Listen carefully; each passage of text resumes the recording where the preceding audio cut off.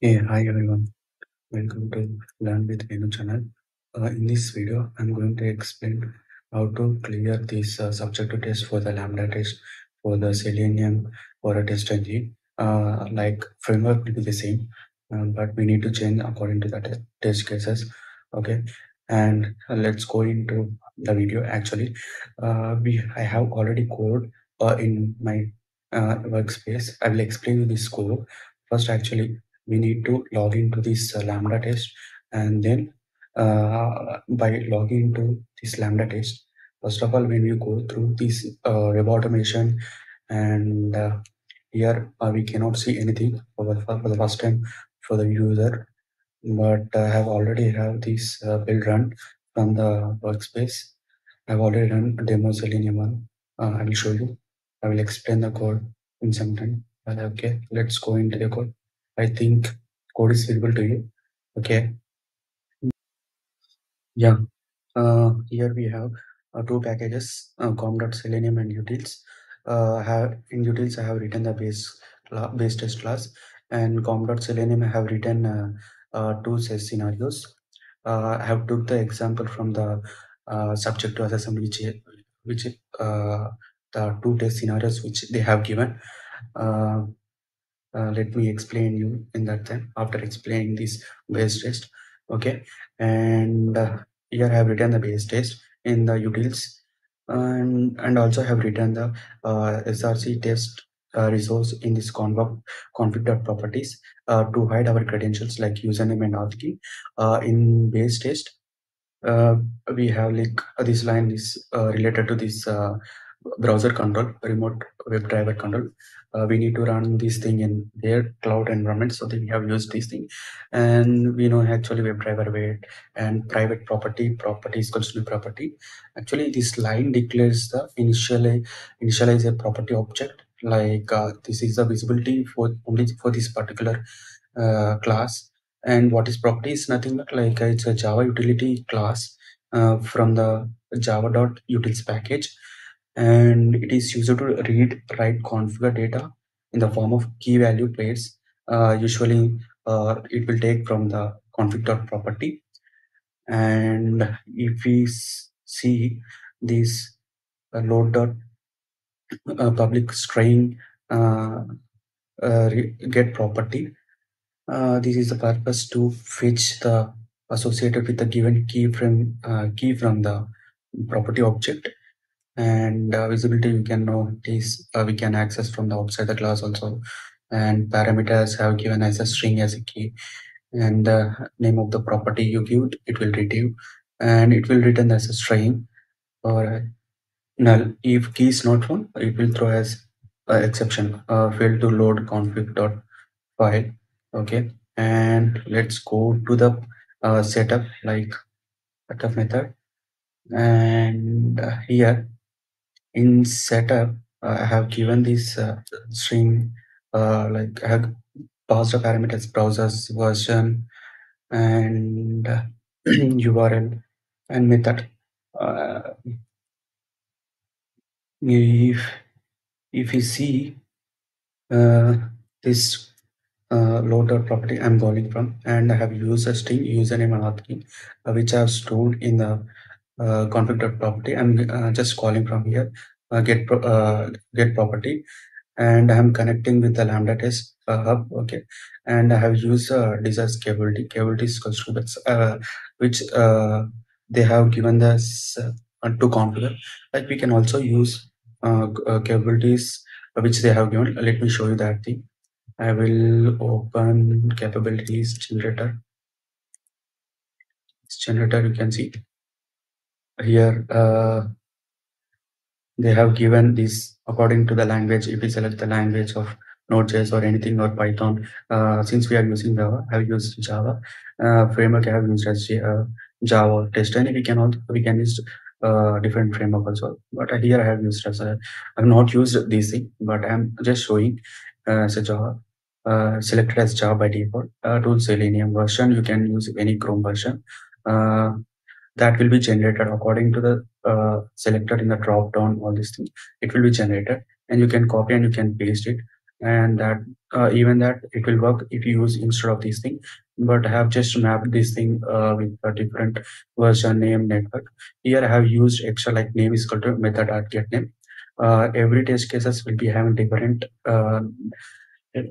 methods, right? I have just run this. I'll just call this get name so that when we run the test cases from the command line, or like we can run the TestNG suite, it will get it from the that method name. For example, let's see here. Uh, Test scenario 2. Let's consider this thing. It will take from like a checkbox. That method will be get it from the here. And this, like every person know like how to write this XBAR IDs, all these things. It is a simple code. Like you can write these thing, just given this thing. And if you go through these utils, it will find difficulties. Like writing the base stage, it is finding difficulty. I just used WebDriver, remote WebDriver. I just called uh, from the browser controller, which is I've given that, and URL and username and auth key, and capabilities I have given as parameter, and get URL WebDriver wait for every 20 seconds I have given. If you see here, let me comment these things, and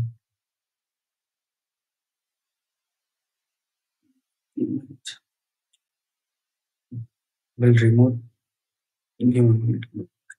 I will remove. Try it. Just remove this thing.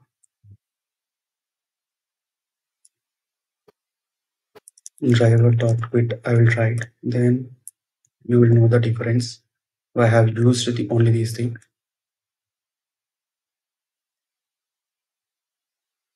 Okay. Now I will try to run this thing. Yeah, let me change the build name. Now run one. Okay. Okay. Now I will run this. Click on it. It will run automatically. Otherwise, we can run from the command itself. I will show you next time, like when we try to run these test cases from the command line. Yeah, let me run this thing. See here, it's already running. We can see the results in the suite testing. Let me go to the console. So, yeah, it got run. If you see here, go to the automation. You can see it is running. This build is currently running. If you open this thing, it is showing us whether it is passed or not passed, or it is failed. We don't know whether it got skipped. We don't know, like, but it will show like 100% it is completed, but we don't know whether it is passed or failed. So what I have changed the code, like I have used this. Let me open this code. IS result, so that it will give whether it is passed or failed. Like if it gets null, then it will be good, like something. I will do this code. Okay, I have undo, and now I will run one more thing. Change the name. Run to, okay. Run to, and it got passed, but we don't know whether it got passed in the browser or not, in the Lambdatest browser browser or not. Like this is the cloud we need to run, right? So let me run through the command now. Yes. Okay, let's run from here itself. Let's show you whether it is passed or failed.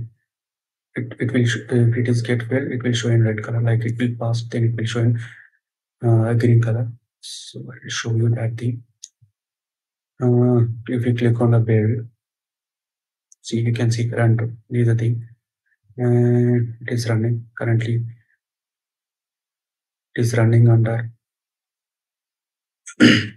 one browser, and this is running under other browser. Yeah, I forgot to tell you, like I have used a palette.xml. I have gone through all the suite, like I need open it. See, I have used one test in other browser. I used other test in other browser. Like I have used one test in Chrome, and other test in Firefox. I just given the parameter in class, and that's it. And it will run on. It will run parallelly on two different browsers. Yeah, it got passed. You can see that is the difference between earlier case and now. If you go through earlier case, like you don't know like whether it got passed or not. But now, if you see it got passed. And these are different. Okay. If you want to run from the command line, I will just give you the command like, yeah, I need to go to this expected path. I need terminal. Okay. Let me go into terminal.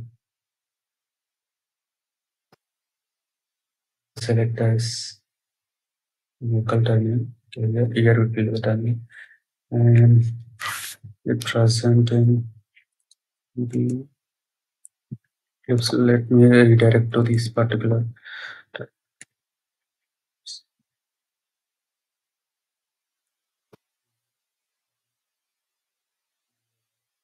It will start CD Selenium is the this project folder where we have code.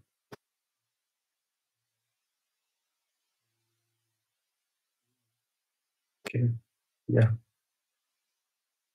Okay, now I will run the code like mvn mvn and show you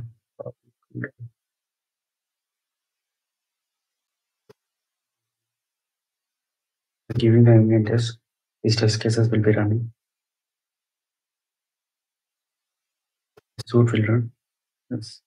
And let's wait for the test cases to be run.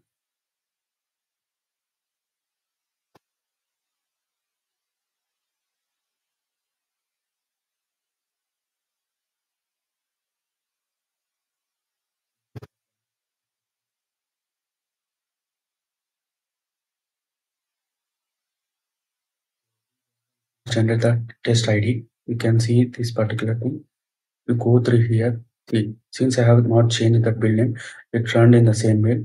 And for the each test case, we have unique test ID. If we copy this test ID, I'll show you here. Let me open this and